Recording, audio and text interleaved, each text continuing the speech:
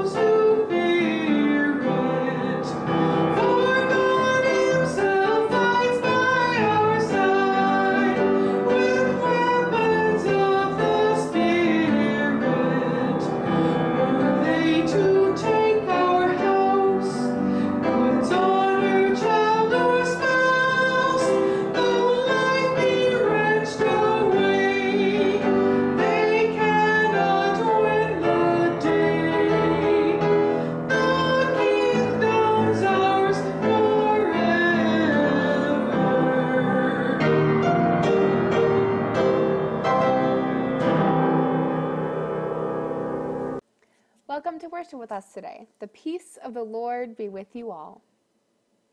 I invite you to share a sign of peace with those in your household. If you're on our Zoom, or if you're watching this later even, you can hold up a peace sign and share Christ's peace with one another. If you are on our Facebook or YouTube, we invite you to share a sign of peace in our comment section.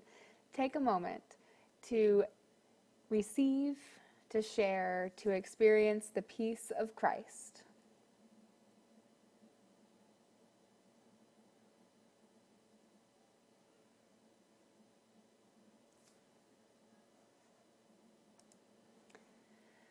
Blessed be the Holy Trinity, one God who creates, redeems, and sustains us and all of creation. Amen. Let us confess our sin in the presence of God and of one another. Faithful God, have mercy on us. We confess that we are captive to sin and cannot free ourselves. We turn from your loving embrace and go our own ways. We pass judgment on one another before examining ourselves. We place our own needs before those of our neighbors. We keep your gift of salvation to ourselves. Make us humble, cast away our transgressions, and turn us again to life in you, through Jesus Christ, our Savior and Lord. Amen. God hears the cries of all who call out in need, and through his death and resurrection, Christ has made us his own. Hear the truth that God proclaims. Your sins are forgiven in the name of Jesus Christ. Led by the Holy Spirit, live in freedom and newness to do God's work in the world. Amen. I invite you to pray with me. Almighty God, gracious Lord, we thank you that your Holy Spirit renews the church in every age. Pour out your Holy Spirit on your faithful people. Keep them steadfast in your word. Protect and comfort them in times of trial. Defend them against all enemies of the gospel. And bestow on the church your saving peace. Through Jesus Christ, our Savior and Lord, who lives and reigns with you and the Holy Spirit, one God, now and forever. Amen.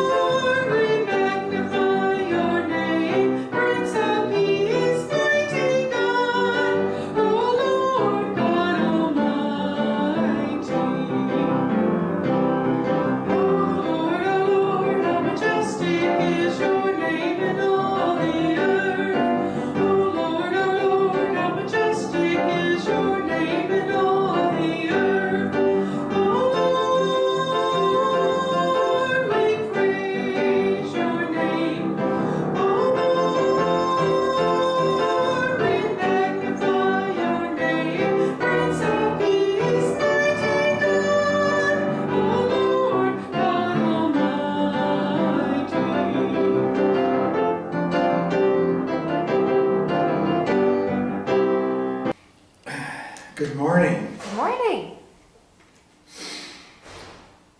Today's reading is Jeremiah chapter 31, verse 31 through 34. The days are coming, says the Lord, when I will make a new covenant with the house of Israel and the house of Judah. It will not be like the covenant that I made with their ancestors when I took them by the hand to bring them out of the land of Egypt. A covenant that they broke. Though I was their husband, says the Lord. But this is a covenant that I will make with the house of Israel after those days, says the Lord. I will put my law within them, and I will write it on their hearts. I will be their God, and they shall be my people.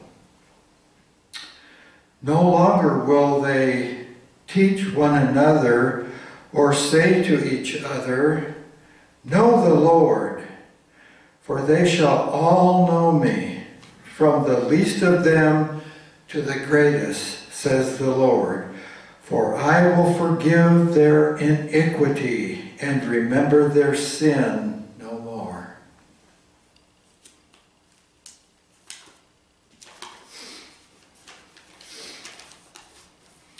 Our next reading is Psalm 46. God is our refuge and strength, a very present help in trouble.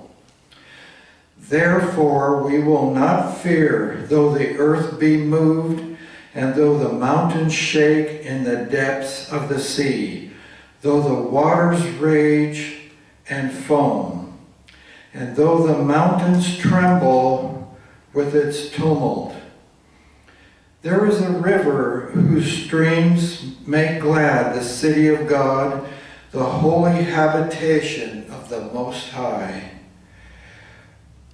God is in the midst of the city. It shall not be shaken. God will help it at the break of day. The nations rage and the kingdoms shake. God speaks and the earth melts away.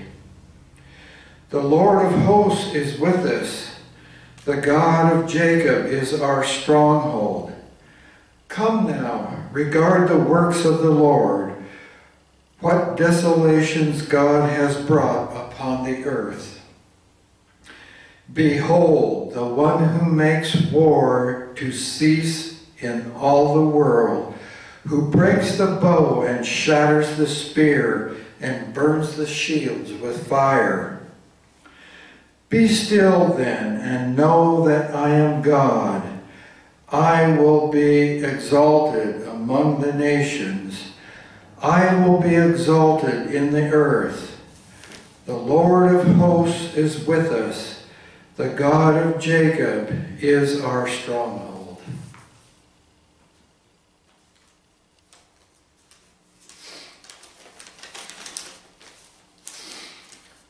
Our next reading is Romans chapter 3, 19 through 28.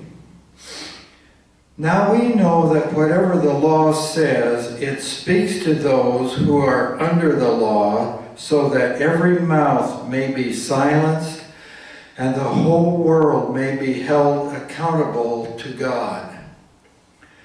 For no human being will be justified in his sight by deeds prescribed by the law. For through the law comes the knowledge of sin. But now, apart from law, the righteousness of God has been disclosed and is attested by the law and the prophets, the righteousness of God through faith in Jesus Christ for all who believe. There is no distinctions, since all have sinned and fall short of the glory of God. They are now justified by his grace as a gift through the redemption that is in Christ Jesus, whom God put forward as a sacrifice of atonement by his blood, effective through faith. He did this to show his righteousness, because in his divine forbearance he had passed over the sins previously committed. It was to prove at the present time that he himself is righteous and that he justifies the one who has faith in Jesus. Then what becomes of boasting? It is excluded. By what law? By that of works?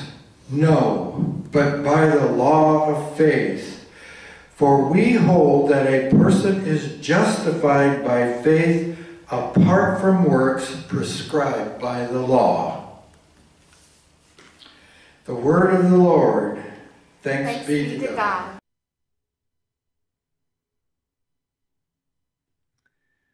The Holy Gospel for this Reformation Sunday from the 8th chapter of St. John.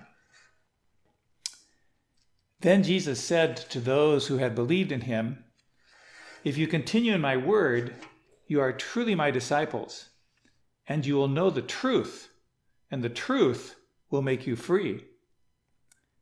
They answered him, "We are descendants of Abraham and have never been slaves to anyone. What do you mean by saying you will be made free?"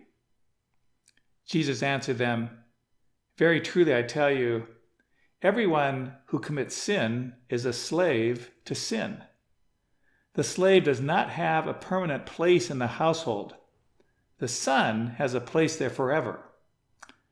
So if the Son makes you free, you will be free indeed. The Gospel of the Lord.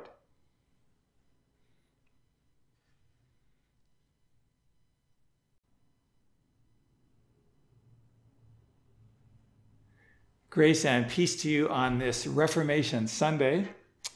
Today we remember and we give thanks for the process of reformation, the process of renewal that began 503 years ago when Martin Luther posted the 95 Theses to the church door in Wittenberg. You know, as we think back to what was going on in Martin Luther's day and think about our day today, it really strikes me that there are some real parallels, there are some real similarities between what are going on in the two different times. And I'm particularly thinking about the turmoil that existed, both the inner turmoil that Martin Luther experienced, but also the social turmoil that was happening all around him. And by inner turmoil for Martin Luther, what I was thinking about, if you've seen the Martin Luther movies, if you read the books, you know that for the whole first part of his life, he seriously feared that he just wasn't good enough for God to love him. Even though he did his best to be a faithful religious person, he became a priest, he said his prayers, he went to church, he did pilgrimages. He constantly pictured God as a judge up above who was looking down and seeing everything that he did.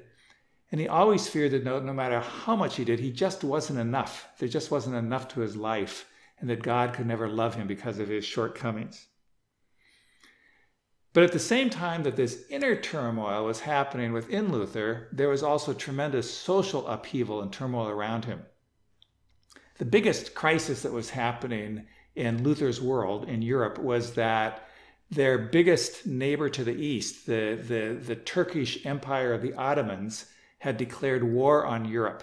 And the massive Ottoman army was within 40 miles of Vienna, Austria, which was sort of the capital of Europe at that time. So they were facing being overcome and overruled by an enemy force. But at the same time that the Ottomans were threatening them, the nations within Europe themselves were at war with each other. They were constantly fighting with each other. And so the French were fighting the British, and the Germans were in competition with the Spanish and the Italians. And while the leaders at the top, while the political leaders, the kings and the princes, they were also fighting and vying with the spiritual leaders, the popes and the archbishops.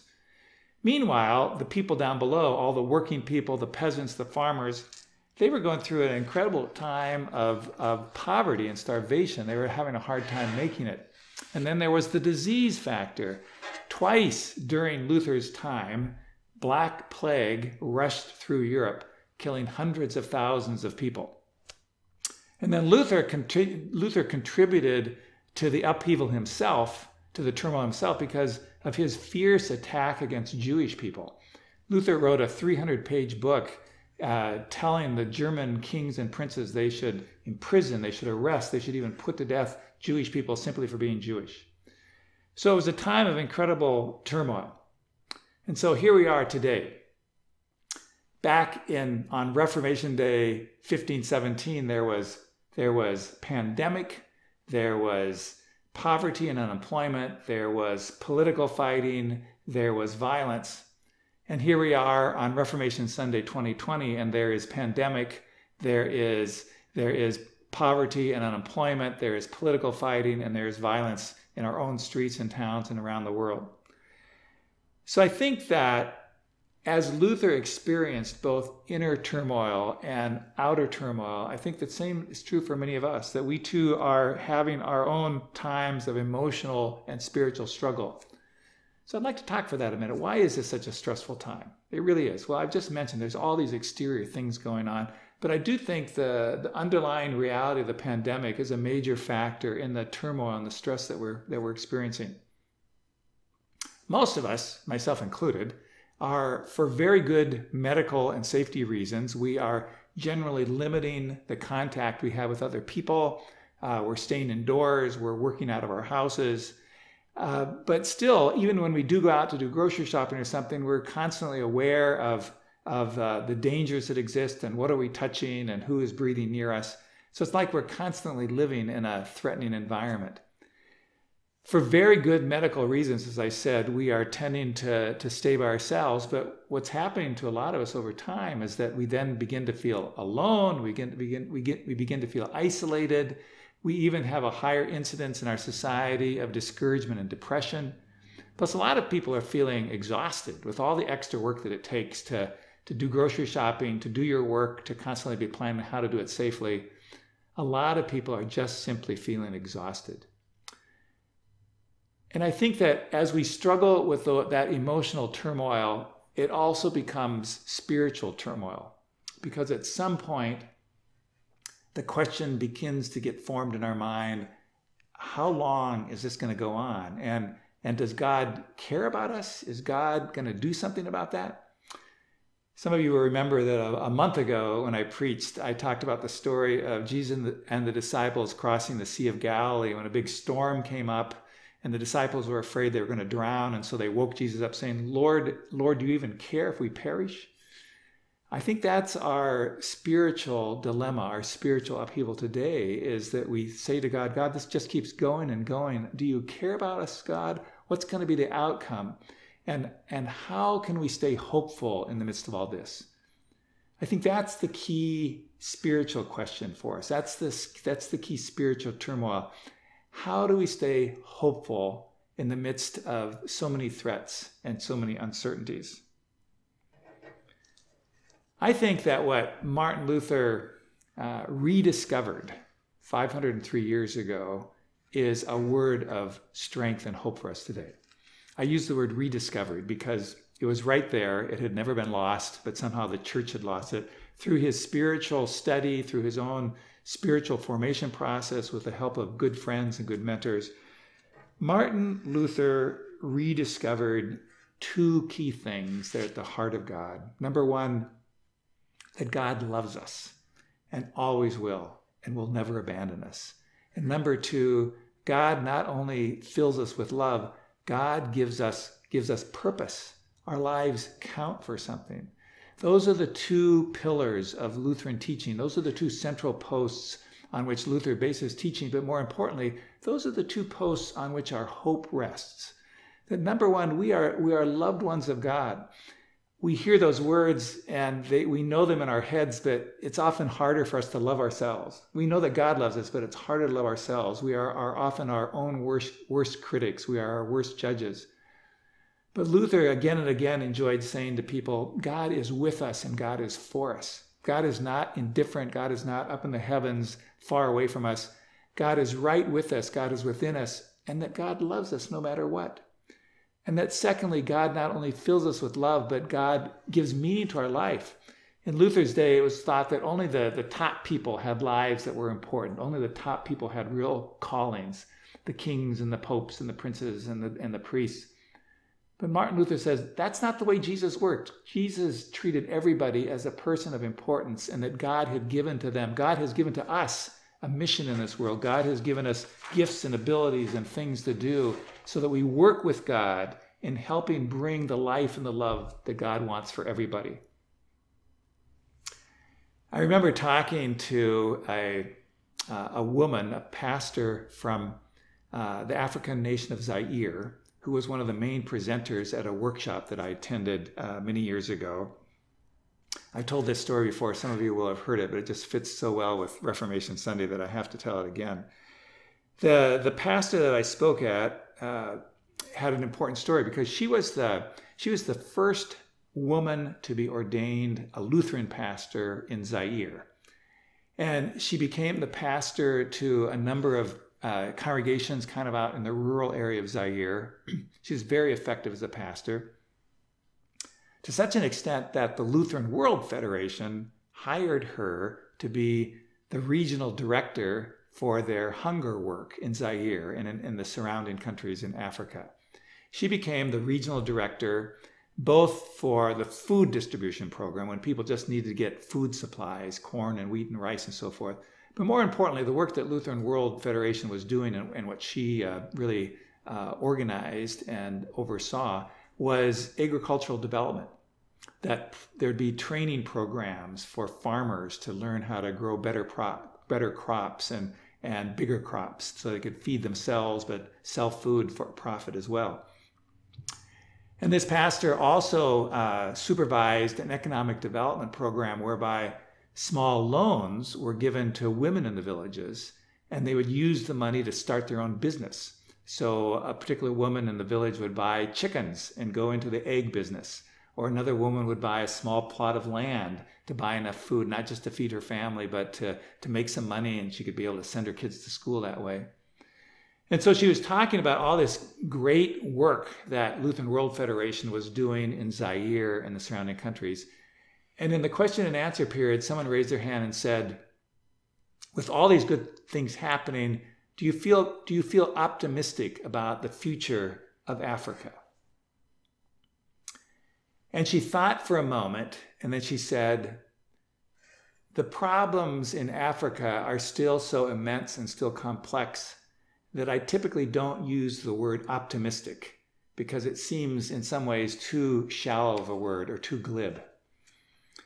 What I do say is that I am insistently hopeful about what God is doing in our midst. She said, what I do say is that the God who sent Jesus to teach and to feed and to heal and to save is a God who wants life for us. Therefore, I am insistently hopeful that God will also bring life to us today. And the God who raised Jesus from the dead on Easter morning is a God whose power is greater than all of the forces of death around, not only the force of death itself, but the force of starvation or the force of corruption or the force of malfeasance. The God who raised Jesus has power over all this. And so I insistently hold on to this power, and I call upon this power of the Spirit to also work through us so that we can do God's will in this time. We live in such a time of turmoil. We live in such a time of upheaval.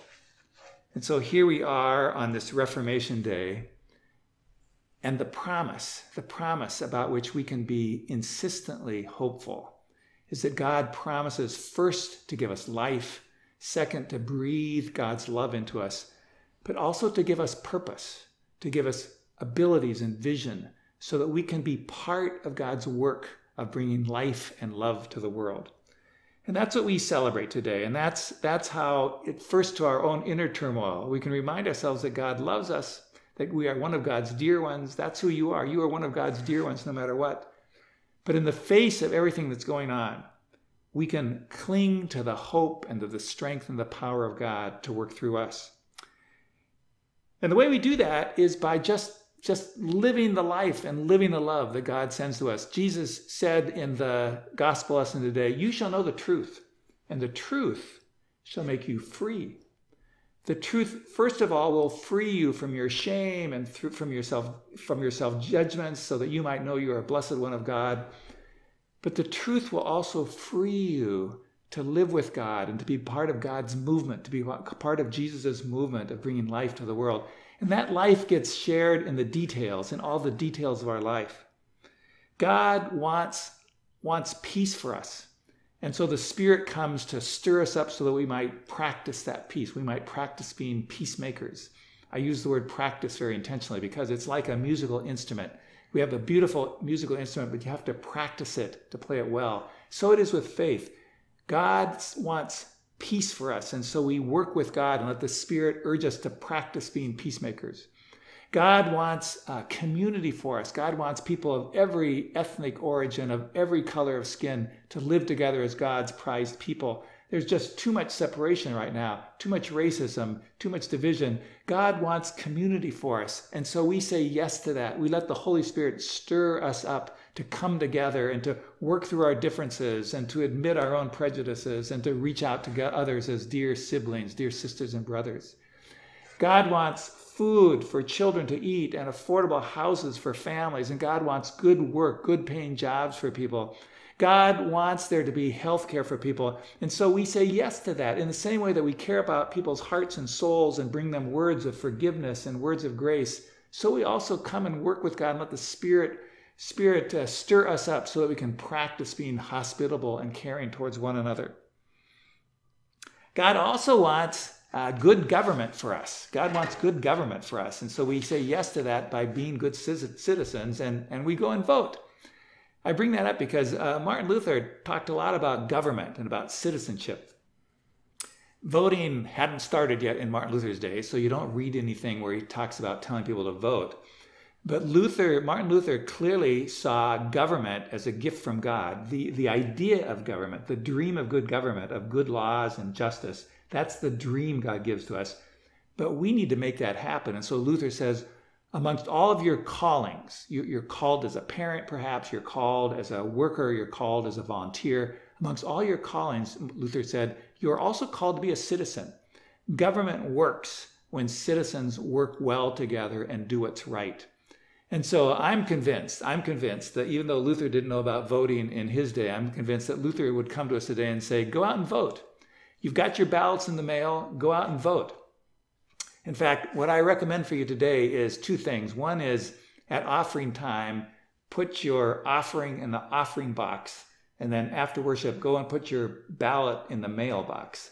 It's how we live out our calling as of God, to be part of God's movement to build houses and cities and places and nations and a world and a planet that is cared for and that knows God's love.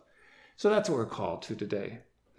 God's love gets acted out in the details of our lives. You shall know the truth, and the truth shall make you free. First, to receive the love, the constant love which God has for you no matter what.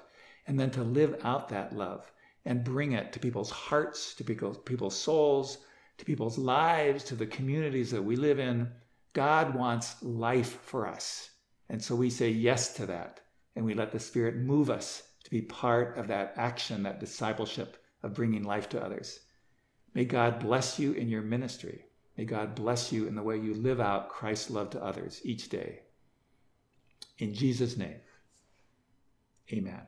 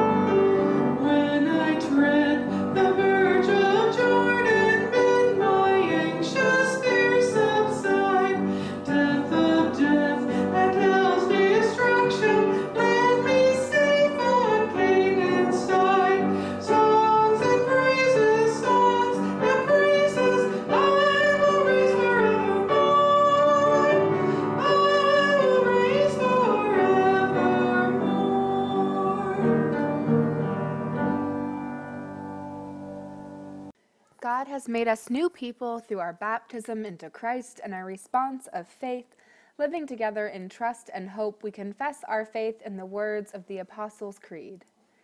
I believe in God, the Father Almighty, creator of heaven and earth. I believe in Jesus Christ, his only Son, our Lord.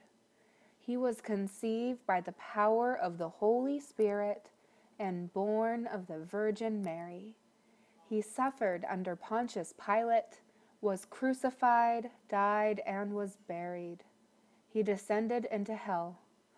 On the third day, he rose again. He ascended into heaven and is seated at the right hand of the Father. He will come again to judge the living and the dead.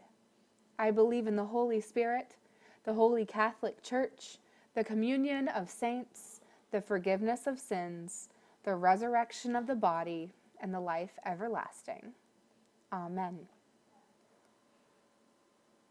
With confidence in God's grace and mercy, let us pray for the Church, the world, and all those in need.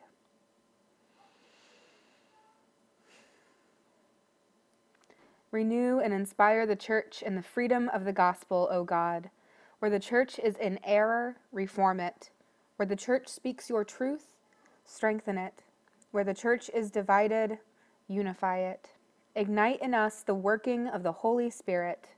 Lord, in your mercy, hear our prayer. As the earth changes, as mountains shake and the waters roar, may we care for this planet as a holy habitation for all living things. Sustain all peoples and lands recovering from natural disasters of any kind. Lord, in your mercy, hear our prayer. Guide areas of the world divided or traumatized by conflict, especially in our own land. Free all from slavery and human trafficking, and protect all in harm's way. Lord, in your mercy, hear our prayer. Release those living in bondage to debts, chronic pain, or addiction. Grant healing to those who are ill. Especially today, we pray for the Taco family, for the Grambo family, for Ray Davenport and Donna Zimmerman, for Nick Croy, for the Custer family, the Thibodeau family, the Bailey family, for Dana Hughes, for the Yaki family, for Krista Croy, for Roxanne Olison, for Dell Elliott, for Brian, and for all for whom we pray. Lord, in your mercy, hear our prayer. In this family of faith, we give thanks for courageous voices that have remained firm in their commitment to the one who frees us from sin and death. Centered in your grace, unify us in the hope of the gospel. Lord, in your mercy, hear our prayer. For this week, during Election Day and in the days and weeks to come after, Lord, we pray for your guidance and wisdom, for your peace and comfort, and for your presence in all things. Lord, in your mercy, hear our prayer. At this time, I invite the congregation gathered by technology and the Holy Spirit to lift up your own petitions this morning. You may pray them out loud, silently to yourself. If you're in our Facebook or YouTube, you may comment your prayer petitions during this time. Take a few moments. For what do the people of God pray for today?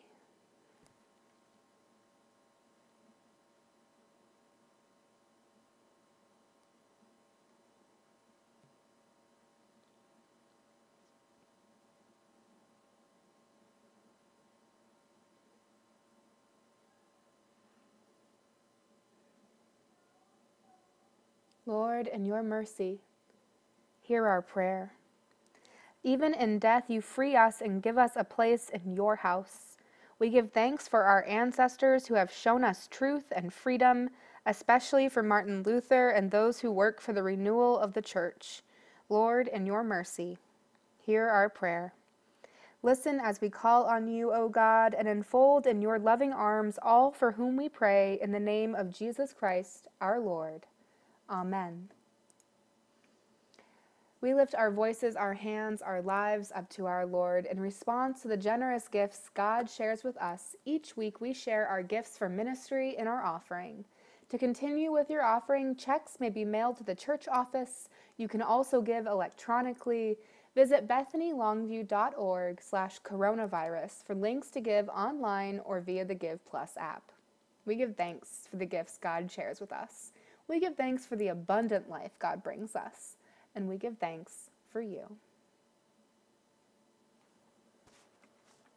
Built on a rock, the church shall stand, even when steeples are falling.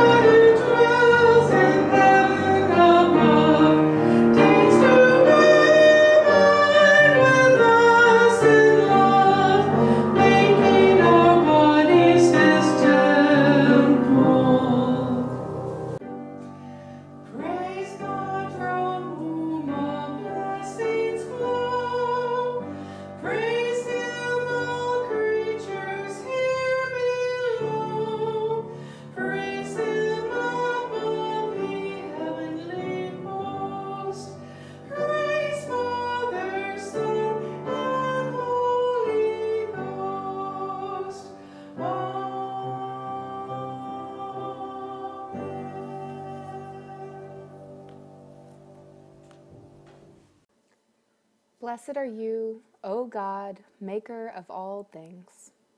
You have set before us these gifts of your good creation. Prepare us for your heavenly banquet. Nourish us with this rich food and drink, and send us forth to set tables in the midst of a suffering world. Through the bread of life, Jesus Christ, our Savior and Lord. Amen. On the night our Lord Jesus was betrayed, he was gathered with his disciples. He took bread, broke it, and blessed it, and gave it to them to eat, saying, "Take and eat. This is my body, given for you. Do this in remembrance of me." In the same way, Jesus took the cup. He blessed it, and he gave it to them to drink, saying, "Take and drink, all of you. This is the new covenant in my blood, shed for you and for all for the forgiveness of sin. As often as we eat this bread and drink this cup, we proclaim our Lord's death until he comes again. Christ has died. Christ is risen. Christ will come again." I invite you to pray with me the prayer our Lord Jesus taught us. Our Father, who art in heaven, hallowed be thy name.